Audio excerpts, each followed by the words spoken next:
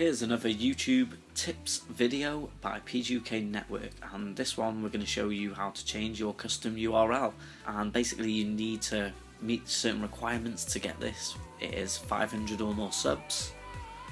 The channel has to be at least 30 days old, where the channel has to upload a photo for a channel icon, and the channel has uploaded channel art. Once you've done all these, you will be qualified.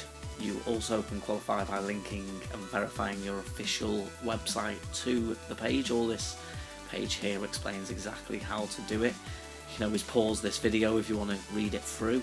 So this is how you change it. You go to youtube.com/notifications. You can see at the top there, and this will take you to all the notifications that you're going to get.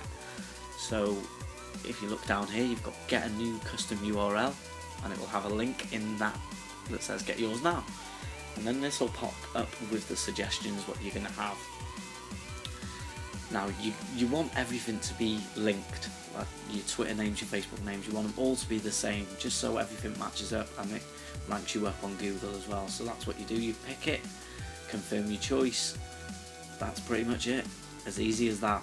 And rather than getting some stupid random link, you will get your own easy searchable URL. As simple and easy as that, and it just makes you look that little bit more professional, and I certainly suggest doing that. Thanks for watching.